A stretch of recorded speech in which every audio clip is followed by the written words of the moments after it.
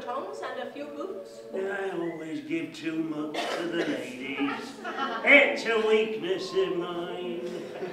There's your account. Now do my bundle, Joe.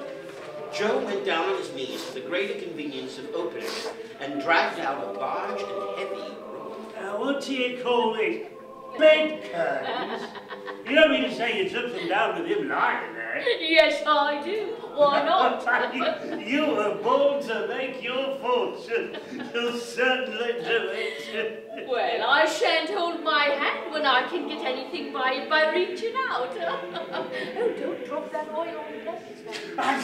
His blankets. Well, whose else?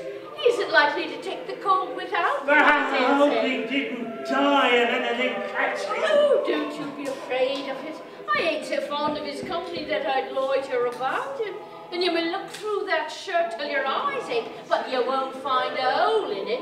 They'd have wasted it if it hadn't been for me. What do you call wasting it? Well, putting it on him to be buried in, huh? Somebody was fool enough to do it, but I took it up again.